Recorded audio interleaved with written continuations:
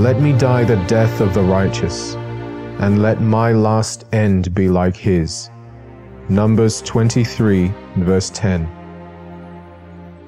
Let my last end be like his.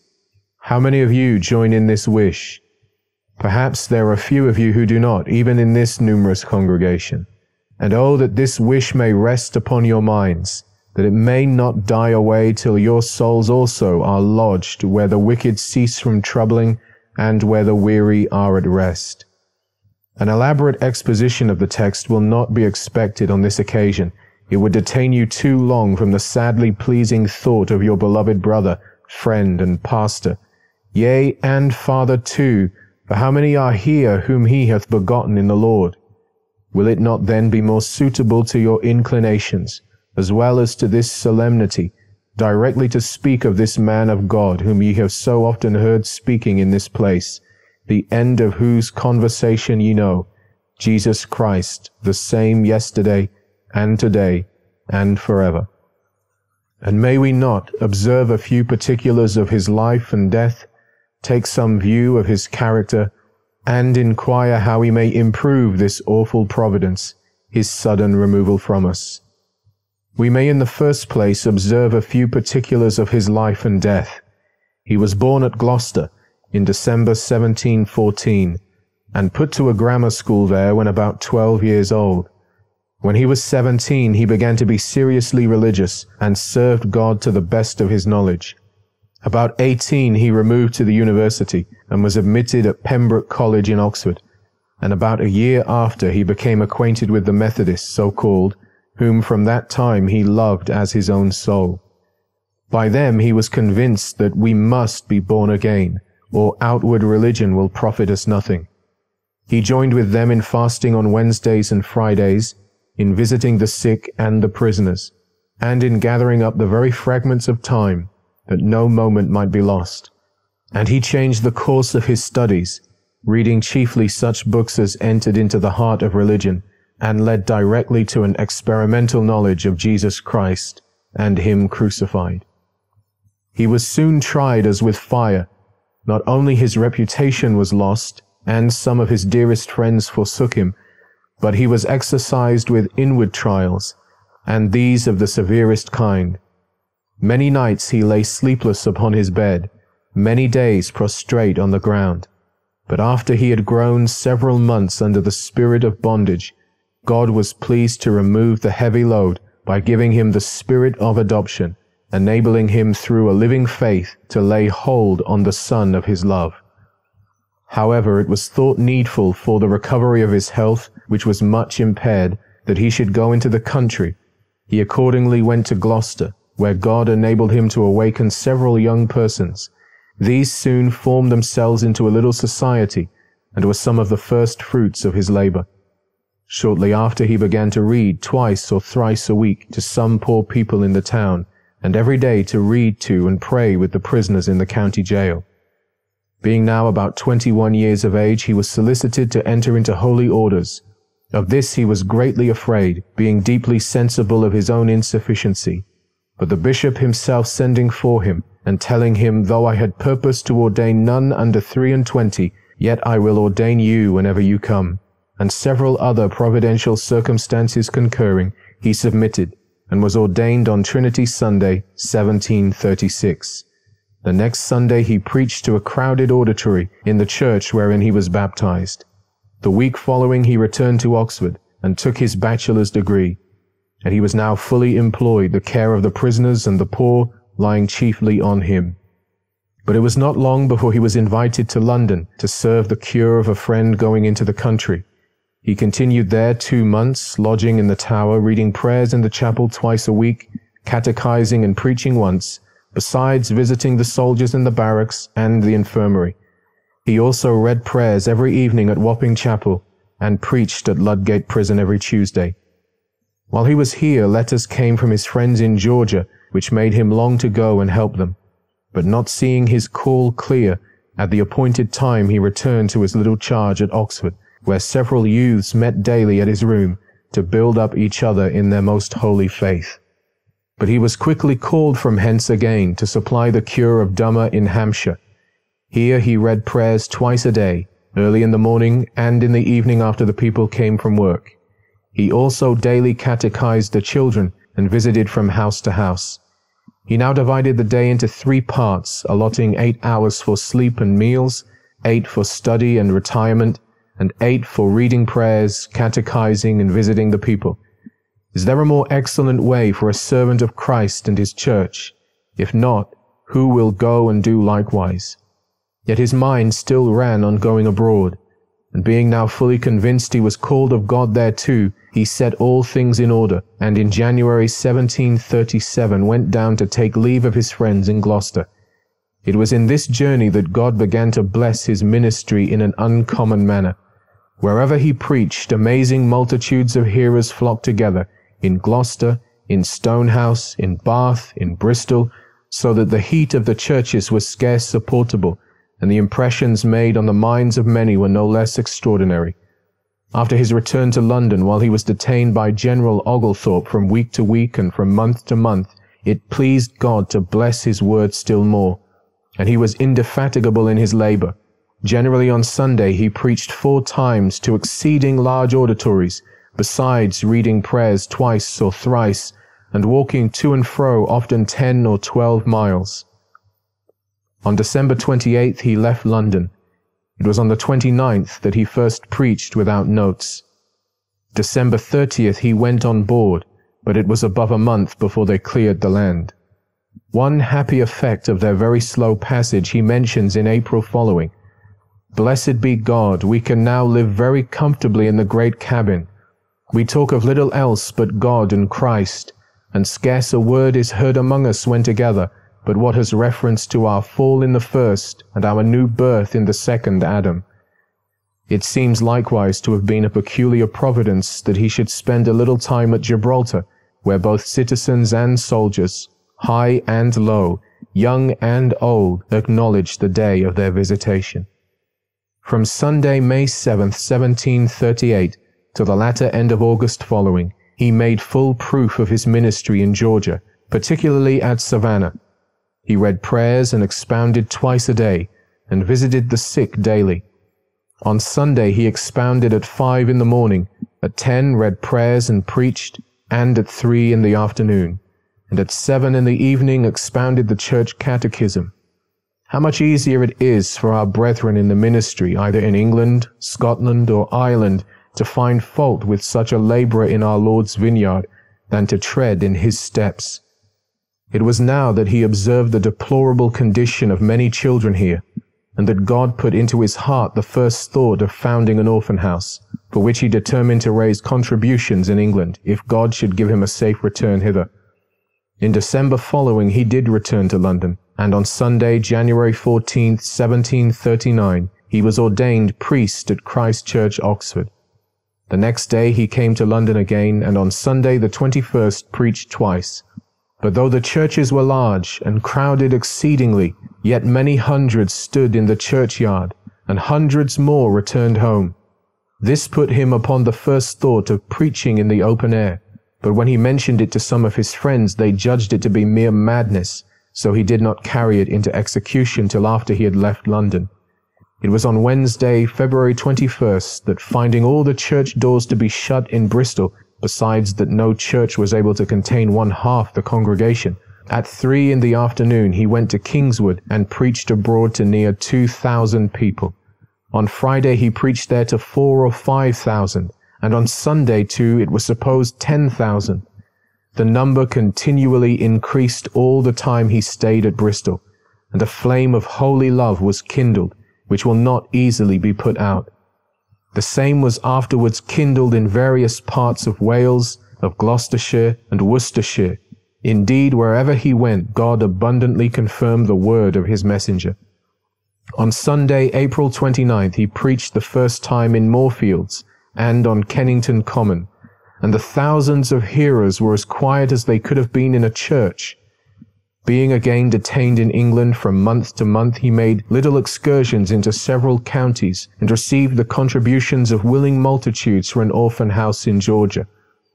The embargo which was now laid on the shipping gave him leisure for more journeys through various parts of England, for which many will have reason to bless God to all eternity. At length, on August 14th, he embarked, but he did not land in Pennsylvania till October 30th.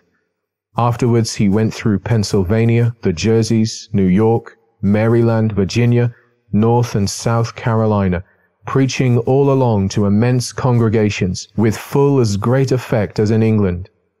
On January the 10th, 1740, he arrived at Savannah. January 29th, he added 3 desolate orphans to near 20 which he had in his house before. The next day he laid out the ground for the house about 10 miles from Savannah. February 11th, he took in 4 orphans more and set out for Frederica in order to fetch the orphans that were in the southern parts of the colony. In his return, he fixed a school, both for children and grown persons, at Darien, and took 4 orphans thence. March 25th, he laid the first stone of the orphan house, to which, with great propriety, he gave the name of Bethesda, a work for which the children yet unborn shall praise the Lord. He had now about 40 orphans, so that there was near 100 mouths to be fed daily, but he was careful for nothing, casting his care on him who feed the young ravens that call upon him. In April he made another tour through Pennsylvania, the Jerseys, and New York. Incredible multitudes flocked to hear, among whom were abundance of Negroes. In all places the greater part of the hearers were affected to an amazing degree. Many were deeply convinced of their lost state. Many truly converted to God. In some places thousands cried out aloud, many as in the agonies of death. Most were drowned in tears, some turned pale as death, others were wringing their hands, others lying on the ground, others sinking into the arms of their friends, almost all lifting up their eyes and calling for mercy. He returned to Savannah June 5th. The next evening, during the public service, the whole congregation, young and old, were dissolved in tears. After service, several of the parishioners and all his family, particularly the little children, returned home crying along the street, and some could not help praying aloud. The groans and cries of the children continued all night and great part of the next day. In August he set out again, and through various provinces came to Boston. While he was here and in the neighboring places, he was extremely weak in body, yet the multitudes of hearers were so great, and the effects wrought on them so astonishing, as the oldest men then alive in the town had never seen before. The same power attended his preaching at New York, particularly on Sunday, November 2nd. Almost as soon as he began, crying, weeping, and wailing were to be heard on every side. Many sunk down to the ground, cut to the heart, and many were filled with divine consolation.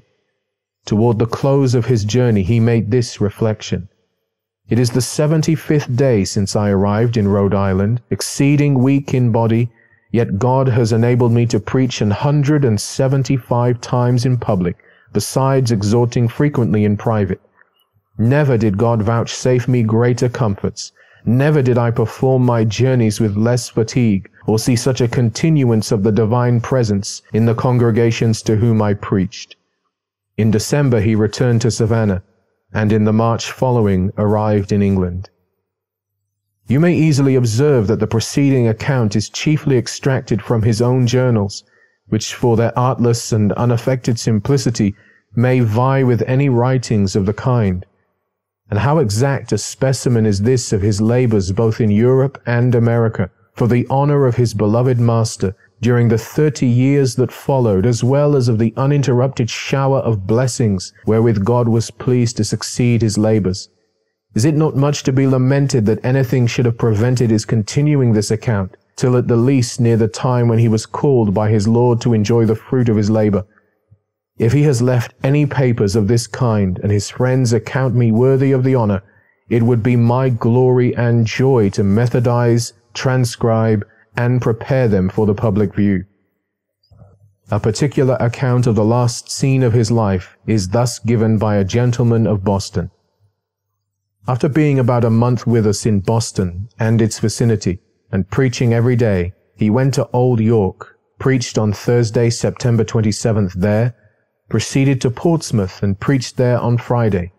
On Saturday morning he set out for Boston, but before he came to Newbury, where he had engaged to preach the next morning, he was importuned to preach by the way.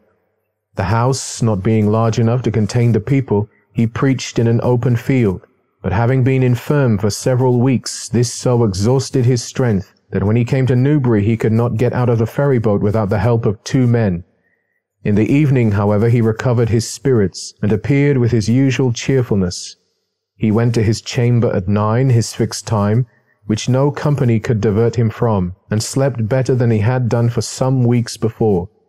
He rose at 4 in the morning, September 30th, and went into his closet, and his companion observed that he was unusually long in private. He left his closet, returned to his companion, threw himself on the bed, and lay about 10 minutes. Then he fell upon his knees and prayed most fervently to God that if it was consistent with his will he might that day finish his master's work. He then desired his man to call Mr. Parsons, the clergyman, at whose house he was. But in a minute, before Mr. Parsons could reach him, he died, without a sigh or a groan. On the news of his death, 6 gentlemen set out for Newbury in order to bring his remains hither, but he could not be moved, so that his precious ashes must remain at Newbury. Hundreds would have gone from this town to attend his funeral, had they not expected he would have been interred here. May this stroke be sanctified to the Church of God in general, and to this province in particular. We are, in the second place, to take some view of his character. A little sketch of this was soon after published in the Boston Gazette, an extract of which is subjoined. Little can be said of him, but what every friend to vital Christianity who has sat under his ministry will attest. In his public labors he has for many years astonished the world with his eloquence and devotion. With what divine pathos he did persuade the impenitent sinner to embrace the practice of piety and virtue. Filled with the spirit of grace, he spoke from the heart, and with a fervency of zeal perhaps unequaled since the day of the apostles, adorned the truths he delivered with the most graceful charms of rhetoric and oratory. From the pulpit he was unrivaled in the command of an ever-crowded auditory, nor was he less agreeable and instructive in his private conversation. Happy in a remarkable ease of address, willing to communicate, studious to edify. May the rising generation catch a spark of that flame which shone with such distinguished lustre in the spirit and practice of this faithful servant of the Most High God. A more particular and equally just character of him has appeared in one of the English papers. It may not be disagreeable to you to add the substance of this likewise. The character of this truly pious person must be deeply impressed on the heart of every friend to vital religion. In spite of a tender and delicate constitution, he continued to the last day of his life, preaching with a frequency and fervor that seemed to exceed the natural strength of the most robust. Being called to the exercise of his function at an age when most young men are only beginning to qualify themselves for it, he had not time to make a very considerable progress in the learned languages, but this defect was amply supplied by a lively and fertile genius, by fervent zeal, and by a forcible and most persuasive delivery. And though in the pulpit he often found it needful by the terrors of the Lord to persuade men, he had nothing gloomy in his nature, being singularly cheerful, as well as charitable and tender-hearted. He was as ready to relieve the bodily as the spiritual necessities of those that applied to him. It ought also to be observed that he constantly enforced upon his audience every moral duty, particularly industry in their several callings, and obedience to their superiors. He endeavored by the most extraordinary efforts of preaching, in different places, and even in the open fields, to rouse the lower class of people from the last degree of inattention and ignorance to a sense of religion. For this, and his other labors, the name of George Whitefield will long be remembered with esteem and veneration. That both these accounts are just and impartial will readily be allowed. That is as far as they go, but they go little farther than the outside of his character. They show you the preacher, but not the man, the Christian, the saint of God. May I be permitted to add a little on this head, from a personal knowledge of near 40 years. Indeed, I am thoroughly sensible how difficult it is to speak on so delicate a subject, what prudence is required to avoid both extremes, to say neither too little nor too much. Nay, I know it is impossible to speak at all, to say either less or more without incurring from some the former, from others the latter censure. Some will seriously think that too little is said, and others that it is too much. But without attending to this, I will speak just what I know, before him to whom we are all to give an account. Mention has already been made of his unparalleled zeal, his indefatigable activity, his tender-heartedness to the afflicted, and charitableness towards the poor. But should we not likewise mention his deep gratitude to all whom God had used as instruments of good to him, of whom he did not cease to speak in the most respectful manner, even to his dying day? Should we not mention that he had a heart susceptible of the most generous and the most tender friendship? I have frequently thought that this, of all others, was the distinguishing part of his character. How few have we known of so kind a temper, of such large and flowing affections? Was it not principally by this that the hearts of others were so strangely drawn and knit to him? Can anything but love beget love? This shone in his very countenance, and continually breathed in all his words, whether in public or private. Was it not this which quick and penetrating as lightning flew from heart to heart, which gave that life to his sermons, his conversations, his letters? Ye are witnesses. But away with the vile misconstruction of men of corrupt minds, who know of no love but what is earthly and sensual.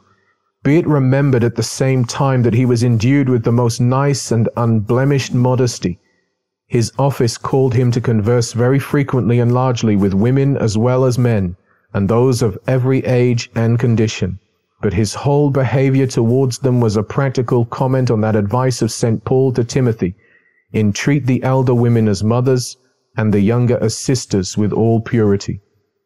Meantime, how suitable to the friendliness of his spirit was the frankness and openness of his conversation, although it was as far removed from rudeness on the one hand as from guile and disguise on the other. Was not this frankness at once a fruit and a proof of his courage and intrepidity?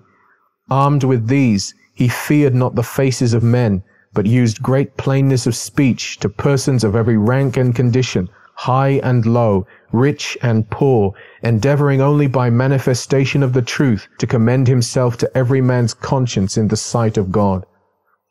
Neither was he afraid of labor or pain, any more than of what man could do unto him, being equally patient in bearing ill and doing well. And this appeared in the steadiness wherewith he pursued whatever he undertook for his master's sake. Witness one instance for all, the orphan house in Georgia, which he began and perfected in spite of all discouragements. Indeed, in whatever concerned himself he was pliant and flexible. In this case he was easy to be entreated, easy to be either convinced or persuaded, but he was immovable in the things of God, or wherever his conscience was concerned. None could persuade, any more than affright him to vary, in the least point, from that integrity which was inseparable from his whole character, and regulated all his words and actions. Herein he did stand as an iron pillar strong, and steadfast as a wall of brass. If it be inquired what was the foundation of this integrity, or of his sincerity, courage, patience, and every other valuable and amiable quality, it is easy to give the answer. It was not the excellence of his natural temper, nor the strength of his understanding. It was not the force of education, no, nor the advice of his friends. It was no other than faith in a bleeding Lord, faith of the operation of God. It was a lively hope of an inheritance incorruptible, undefiled, and that fadeth not away. It was the love of God shed abroad in his heart by the Holy Ghost, which was given unto him, filling his soul with tender, disinterested love to every child of man. From this source arose that torrent of eloquence which frequently bore down all before it. From this, that astonishing force of persuasion which the most hardened sinners could not resist. This it was which often made his head as waters, and his eyes as a fountain of tears. This it was which enabled him to pour out his soul in prayer, in a manner peculiar to himself, with such fullness and ease united together, with such strength and variety both of sentiment and expression. I may close this head with observing what an honor it pleased God to put upon his faithful servant, by allowing him to declare his everlasting gospel in so many various countries, to such numbers of people, and with so great an effect on so many of their precious souls. Have we read or heard of any person since the apostles who testified the gospel of the grace of God through so widely extended a space, through so large a part of the habitable world? Have we read or heard of any person who called so many thousands, so many myriads of sinners to repentance? Above all, have we read or heard of any who has been a blessed instrument in his hand of bringing so many sinners from darkness to light, and from the power of Satan unto God? It is true, were we to talk thus to the gay world, we should be judged to speak as barbarians. But you understand the language of the country to which you are going, and whither our dear friend is gone a little before us. But how shall we improve this awful providence? This is the third thing which we have to consider, and the answer to this important question is easy. May God write it in all our hearts. By keeping close to the grand doctrines which he delivered, and by drinking into his Spirit. And first let us keep close to the grand scriptural doctrines which he everywhere delivered. There are many doctrines of a less essential nature, with regard to which even the sincere children of God, such as the present weakness of human understanding, are and have been divided for many ages. In these we may think and let think. We may agree to disagree. But meantime let us hold fast the essentials of the faith which was once delivered to the saints, and which this champion of God so strongly insisted on at all times and in all places. His fundamental point was, give God all the glory of whatever is good in man, and in the business of salvation, set Christ as high and men as low as possible. With this point, he and his friends at Oxford, the original Methodists, so-called, set out. Their grand principle was, there is no power by nature and no merit in man. They insisted all power to think, speak, or act aright is in and from the Spirit of Christ, and all merit is not in man, how high soever in grace, but merely in the blood of Christ. So he and they taught, there is no power in man till it is given him from above to do one good work, to speak one good word, or to form one good desire. For it is not enough to say all men are sick of sin. No, we are all dead in trespasses and sins. It follows that all the children of men are by nature children of wrath. We are all guilty before God, liable to death, temporal and eternal. And we are all helpless, both with regard to the power and to the guilt of sin. For who can bring a clean thing out of an unclean? None less the Almighty. Who can raise those that are dead, spiritually dead in sin? None but he who raised us from the dust of the earth. But on what consideration will he do this? But for the works of righteousness that we have done. The dead cannot praise thee, O Lord, nor do anything for the sake of which they should be raised to life. Whatever therefore God does, he does it merely for the sake of his well-beloved Son. He was wounded for our transgressions. He was bruised for our iniquities. He himself bore all our sin in his own body upon the tree. He was delivered for our offenses, and was raised again for our justification. Here then is the sole meritorious cause of every blessing we do or can enjoy, in particular of our pardon and acceptance with God, of our full and free justification. But by what means do we become interested in what Christ has done and suffered? Not by works, lest any man should boast, but by faith alone. We conclude, says the apostle, that a man is justified by faith without the works of the law, and to as many as thus receive him, giveth he power to become the sons of God, even to those that believe in his name, who are born not of the will of man, but of God. And except a man be thus born again, he cannot see the kingdom of God. But all who are thus born of the Spirit have the kingdom of God within them. Christ sets up his kingdom in their hearts, righteousness, peace, and joy in the Holy Ghost. That mind is in them which was in Christ Jesus, enabling them to walk as Christ also walked. His indwelling Spirit makes them both holy in heart and holy in all manner of conversation.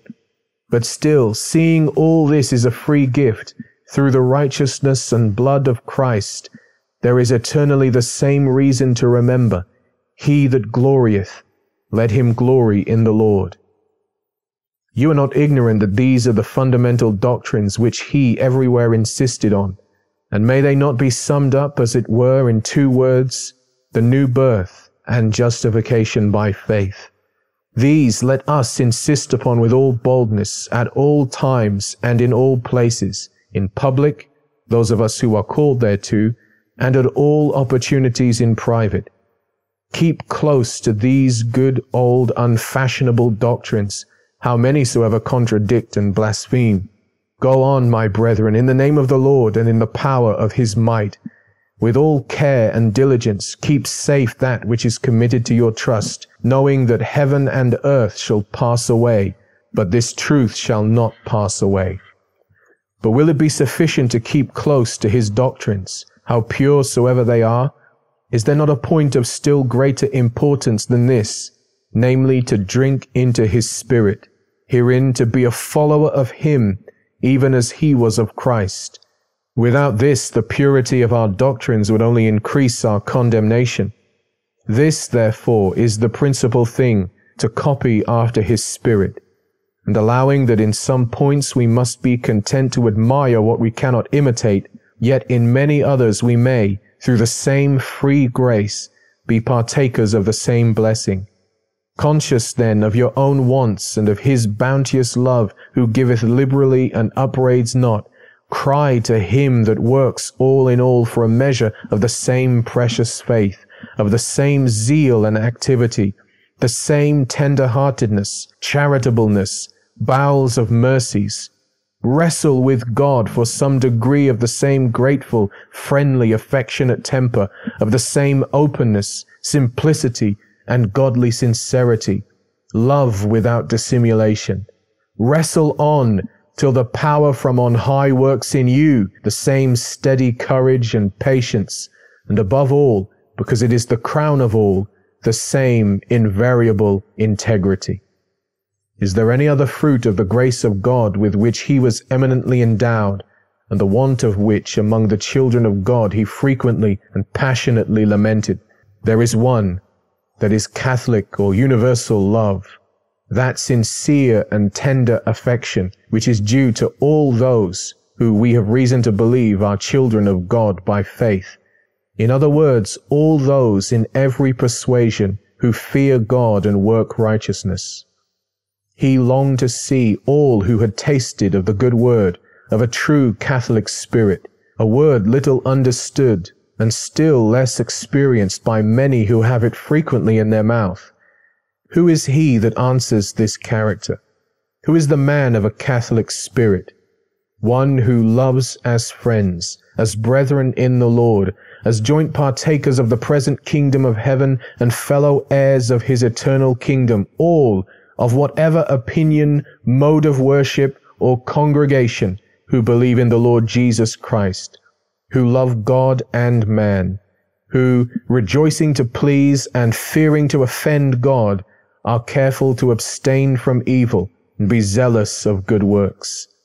He is a man of a truly Catholic spirit who bears all these continually upon his heart, who having an unspeakable tenderness for their persons and an earnest desire of their welfare, does not cease to commend them to God in prayer, as well as to plead their cause before men, who speaks comfortably to them and labors by all his words to strengthen their hands in God. He assists them to the uttermost of his power in all things, spiritual and temporal, He is ready to spend and be spent for them, yea, to lay down his life for his brethren. How amiable a character is this! How desirable to every child of God! But why is it then so rarely found? How is it that there are so few instances of it? Indeed, supposing we have tasted of the love of God, how can any of us rest till it is our own? Why, there is a delicate device whereby Satan persuades thousands that they may stop short of it and yet be guiltless. It is well if many here present are not in this snare of the devil, taken captive at his will. Oh yes, says one, I have all this love for those I believe to be children of God, but I will never believe he is a child of God who belongs to that vile congregation. Can he, do you think, be a child of God who holds such detestable opinions, or he that joins in such senseless and superstitious, if not idolatrous worship? So we may justify ourselves in one sin by adding a second to it. We excuse the want of love in ourselves by laying the blame on others.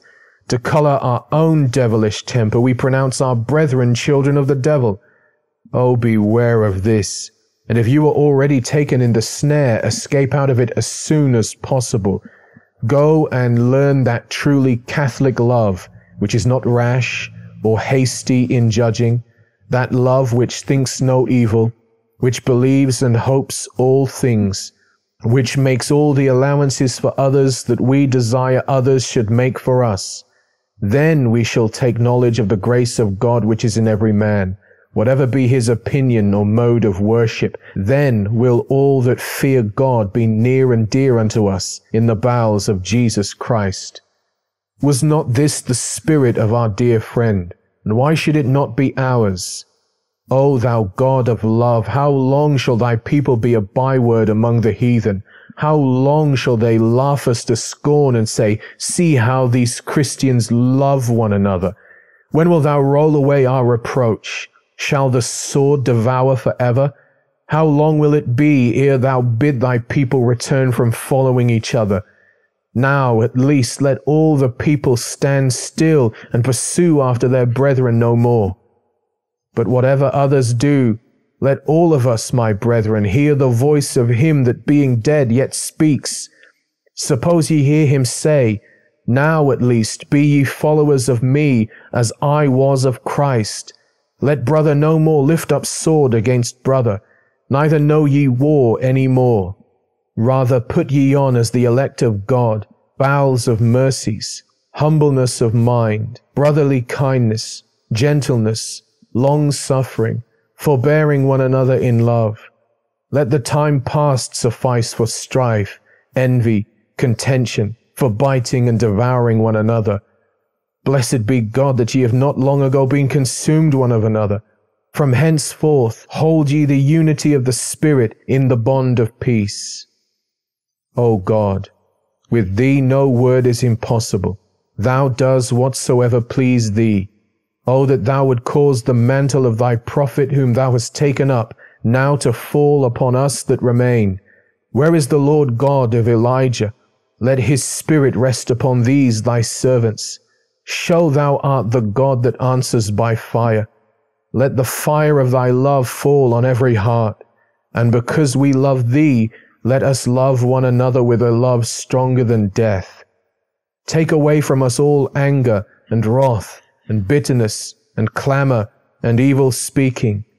Let thy Spirit so rest upon us that from this hour we may be kind to each other, tender-hearted, forgiving one another, even as God, for Christ's sake, hath forgiven us.